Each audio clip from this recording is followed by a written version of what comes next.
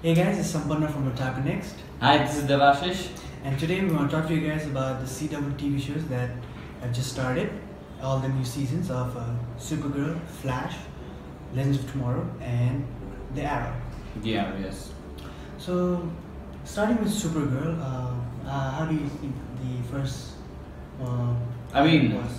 I honestly I watched Supergirl, and yeah, it's becoming pretty good. But I really like how the character development of Kara Zor-el is slowly going. You know, she was all happy and all that stuff in the previous seasons. You know, she's become more darker and not exactly darker, but she's taking much more of a serious tone towards her character. Because she's lost Mon-El, her lover, and From Dax, and there was the full-scale Daxamite invasion last season. If you guys missed it. She had to send him away into space and lose him forever. And that kind of has a center on a more serious, more hands down, I don't want this, I don't want this, I just want to do this, very serious Supergirl. So Kara Zor-el is going through stuff. She needs our support. And the people around her are also supportive of her and want to give her space and time, and they want the old Supergirl back who inspires hope, not a workaholic, and that is for Supergirl. As for Flash, I guess I really like this season opener. It was very it was very not centered on Barry, but at the same time was centered on Barry. Mm-hmm. The team was really working towards bringing Barry back. Man, I swear, man, I don't like this new couple of episodes of Flash. I'm just trying to be honest over here, guys. It's bad, man. I mean, okay, we lost Barry Allen last season. Yeah, the whole thing was, oh my god, Barry, you're gonna go. And he's back in the first episode. What was that about? They couldn't build Wally West's character better. I'm sorry I'm going on a rant, but the thing is, and now what do we have? A knockoff version of Brainiac Thinker? I know that Thinker is one of the major characters in the comics, but I mean, he kind of looked like Brainiac from Injustice. True, I did think he looked like Brainiac, but the curious thing is how he has an interest in Barry, and how he has he has some. Looks like he has some sort of a plan. Okay, but why wouldn't you have an interest in Barry? The guy, if you're a super villain, if you want to do something very bad, why wouldn't you take a guy, capture a guy who runs at faster than the speed of time, capture him, harness his power, then use him as a battery, most probably to do something bad, you know? True that. I think he's just gonna probably use Barry and siphon the Speed Force. Yes, again. I mean, apparently everybody wants to siphon the Speed Force. Everyone loves the Speed Force. Barry created it. He didn't even know he created it. Long story. So hopefully that is a thing for the Flash. Flash, and as the For Arrow. Yes, Arrow is pretty. It was all right in my opinion. Arrow. My name is Oliver. The previous season was pretty good, so I think it's because of the success and the really powerful episodes that the previous seasons had. Yeah. I think because of that, it felt a little weaker to me, to be honest.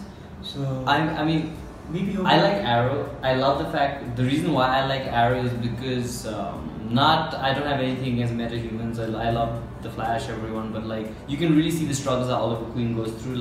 It's your past is gonna catch up to you. This guy's past literally comes to haunt him, kill his family, everyone and everything around him. And an Arrow episode is not an Arrow episode if the end is not gonna be sad. It's not an Arrow episode. It's not. Oliver's all happy and stuff. It's the happy for just a scene. Then there's gonna be a couple of scenes where everything is gonna fall. No man, it's he worked his whole way towards this one goal for that one episode, right? Mm-hmm. And then he's so happy. Hey Diggle, how's it going? He's all happy and everything. And then at the end you see 38 minutes he's happy. 40 minutes you see some other prelude for the next episode that's totally going to make him feel horrible about himself. like how the island blew up, He finally got the bad guy. Yeah, man, I'm gonna follow Adrian Chase's face to the ground. But you know what? Guess what happened? Everybody did. Well, sort of. But he is in a coma right now. Actually, it's a spoiler. And I think Merlin is dead.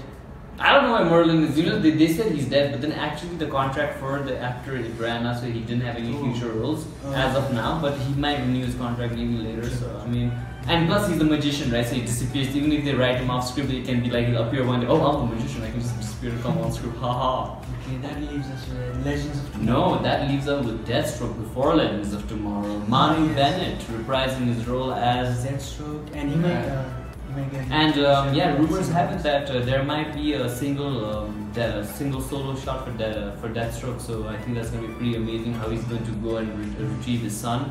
Interesting fact about Deathstroke: his family is very interesting as well. If you read the comic books, Jericho is his son most probably. So yeah, and his daughter. And his daughter is also really amazing, and she's a killer assassin like him. She makes Dad proud. Now that leaves us with Legends. With Legends, Seriously, Legends I really like Legends of Tomorrow, but for some reason, I'm not liking the way they're handling. So this is kind of like Doctor Who, isn't it? No, Doctor is going to be a different thing. But the way the Legends are supposed to operate, I mean, they've went through a lot of things. They've done a lot of things. They're supposed to learn from those kind of mistakes, the things that they've done. But at the start of the show, they're making really newbie mistakes. I don't know why. Yeah, and they're supposed to be the legends. Yes, and it's gotten a very monotonous tone to it. Yeah, like no, more like a comedy tone, which I don't really. Yeah. I mean, the kind of comedy is coming from the serious character such as Sarah Lance. Yeah. And like there's comedy coming from her, which is no. She's supposed to be the captain. She's supposed to be the badass, and that's what I expect from her, not some comedic one-liners. I mean, what we must actually take into consideration is the fact that the DC landscape, Legends of Tomorrow, plays the most pivotal role in all other television shows. Because they're the ones who are messing around with time. If you notice, a couple of seasons ago, the Flash ran back, and then he made John Diggle's daughter into a son. You know. A little bit of things like that, you know. So they have a lot of power, but the fact is, like, they're like you said, they make a lot of newbie mistakes, you know. And I mean, like, how can they do that? Hopefully, they're going to. But they do pull through when you need them to pull through. But that's after totally ruining half of time. But hey, you gotta make the TV show run, right? Yeah. So hopefully, Legends picks things up. So does Arrow. Happy with Supergirl for now, and Flash. To some extent. But I want to see who the villain is in DC Legends of Tomorrow, because the last episode they were like, who could be worse than an immortal tyrant, and who could be worse than an evil speedster, and you know something worse than both of them is going to come out, and then Ray Palmer is going to be like, oh wow, we're stuck in some other time, and he's just going to be amazed, and he's going to stare at like nothing, you know. Anyways, yeah. So that's sorry about the rant. Yeah, so that is what we think, and let us, if you like this video, please like it and comment us on what do you think about the video or what we talked about or the CW TV series in general, or let us know what kind of videos you want to make. And yes, please subscribe to our YouTube channel, like us on Facebook. And this is powered by My City Pulse. Yes, our location app that gives you all the events and promotions happening in Kathmandu. So do like and subscribe and download the app for exclusive Otaku Next offers and deals as well. Yep. And until then, bye guys.